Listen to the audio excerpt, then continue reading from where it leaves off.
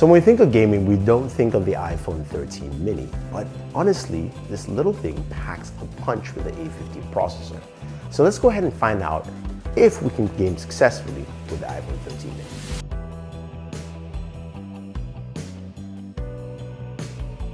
Hey guys, Thunder E here, and welcome to my video on gaming on the iPhone 13 mini. Now before we go ahead and check out this tiny little device, go ahead and smash that subscribe button and notification icon on this video. Now I also want to give a big shout out to our sponsor of this video, Jaybirds, with your Jaybird Visitors 2. Stay tuned for more information about them because they are some pretty cool headphones. So the iPhone 13 mini, it is a small device. Honestly, it is quite quaint, if you will. Fits in the palm of my hand, like it's that small. For me, it's really small. I'm gonna say it again. But this is a device that a lot of people like the form factor and size.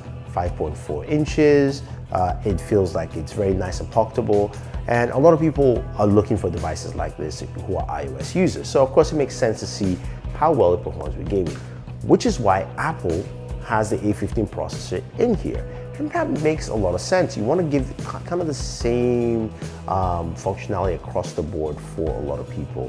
This also comes with 4 gigs of RAM and about a 2400 milliamp battery. The right numbers on screen for you to check out. So let's just jump into our very first game. And of course, you guys know it's going to be Call of Duty Mobile. I know some of you are going to start complaining, but honestly, Call of Duty Mobile is a good way to start as a benchmark. And I use Game Bench here to actually test this out. If you want to use them, I have a link for you guys in the description of this video. So Call of Duty runs well. It does. It runs at 60 frames per second. We had the game running on its highest setting and it looked good, it played well, but honestly, it felt really smooth. I mean, just in general, so which is nice. Now, there's no ProMotion display on the Mini, but performance was pretty nice.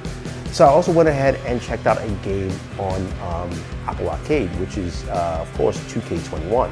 Now, 2K played well, and do not mind the score on this, though, because I'm terrible at it. I was trying to focus on recording, but also ran at 59 frames per second, solid 60 FPS, if you will, no dips in performance anywhere. Now, the cool thing about the iPhone series this year is that Apple has done some improvements to the speakers.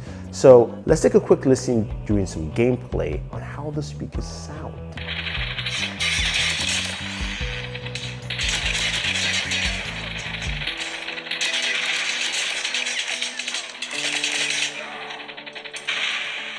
On the iPhone 13 mini, they do a good job, but they're not as good, I would say, as the other iPhone 13 devices, which is why I would recommend you use True Wireless Buds for your gaming experience. And speaking of True Wireless Buds, our sponsor in this video is Jaybird, and I have the Jaybird Vista 2, which I have been using for a while, so it's not something that I don't use, and I can fully recommend them because the 6mm drivers on them do a really good job for that gaming experience. You get the sound really well.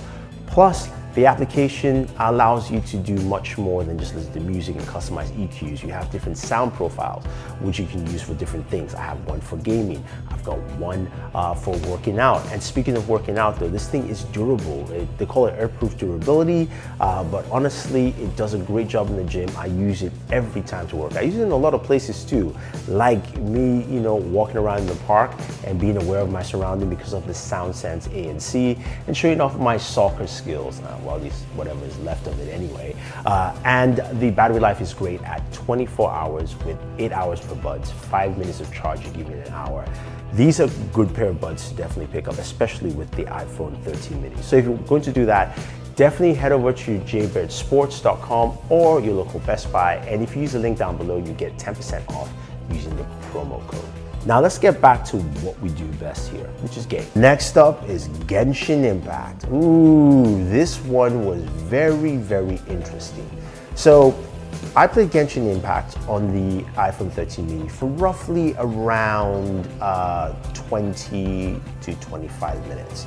Within the first 5 minutes of gaming with Genshin Impact, my frames per second dropped drastically down.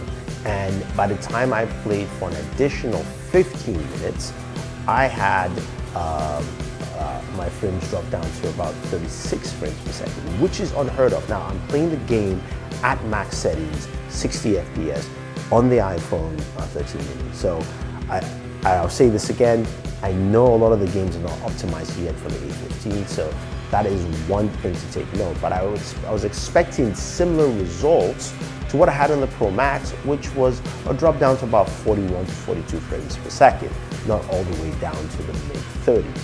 Now, this also could be attributed to the fact that the iPhone 13 mini only has 4 GPU cores as opposed to more on the Pro and Pro Max. So the regular GPU cores definitely showcase here for a game like Genshin Impact, which is very graphically intensive. One thing I did notice is that my screen felt really hot. Now, this was not the case with the iPhone 13 Pro Max, which has a bigger surface area. So I'm thinking because of the smaller screen size, you're gonna feel more heat on the screen.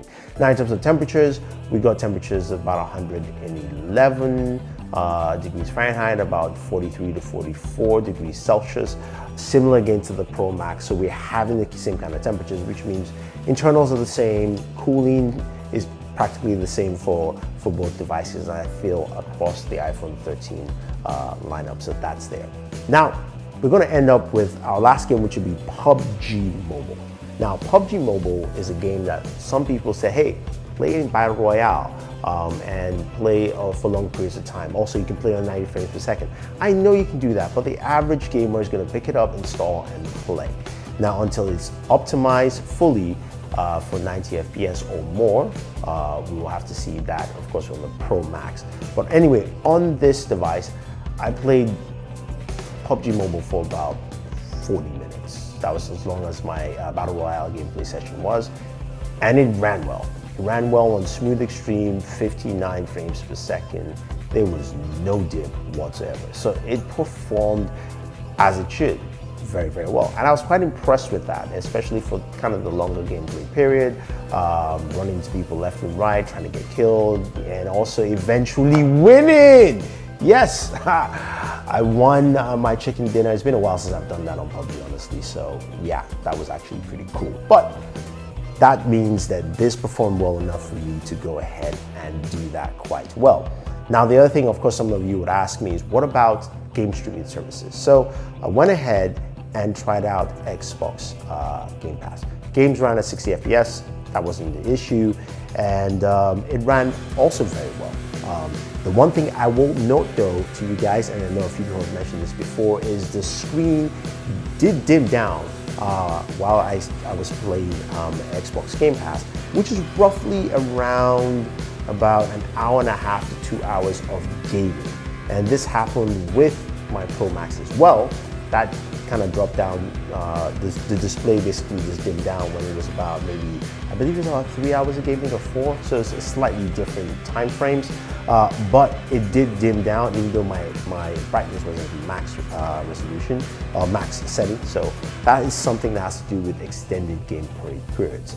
Now, the Mini works well. No issues with the backbone, doesn't fall out or anything. So if you're gaming with the backbone, it's absolutely fine. But besides even that though, I really love this green case on the iPhone 13 mini. It is so nice. I know you guys can see it clearly, but it's a lovely case. It's really nice soft silicone feel to it. Honestly, if you're looking for a case, that's also a good one to pick up for your iPhone 13 mini. Look, the 4 cores, especially for a graphically intensive game, we're gonna see some dips. Now, I'm waiting for games like Genshin to be updated to run with the A15, and we'll of course run that again. But I can tell you that that's gonna show you some dip at some point. In terms of most of the other games, you're gonna be able to play them very fine. Now, temperatures will rise up, and I don't think it's gonna overheat because the iPhone tends to throttle things down from what it seems, at least from the 2 cases I've seen, where your screen dims down, trying to make sure that your system does not overheat. Battery life. Battery life was better than the Mini, but not great. So what I mean by better than the Mini was better than the iPhone 12 mini last year. It completely drained by the time I started gaming. So far with about 2.5 hours of gaming, starting at 100%, I am down to about 70%. Now this is with some charging in here or there. So I'm looking at about a 20% loss, 20 to 25% loss or so. which for the Mini compared to what I had last year is much better. So I would say you can game but still have a charger on hand. So there you go, guys. If you have any questions, any comments about gaming on the iPhone 13 mini, let me know, or any other iPhone or Apple devices. I'll be covering gaming on the iPad mini as well, so stay tuned for that. And also take a look at the Jaybirds Vista 2. Like I said, this is something I use myself. You guys can check them out. Use the link down below if you want to pick one up, or check it out at your local Best Buy. So this is Thunder E saying thank you, stay tuned, have a fun day, and always enjoy your entertainment.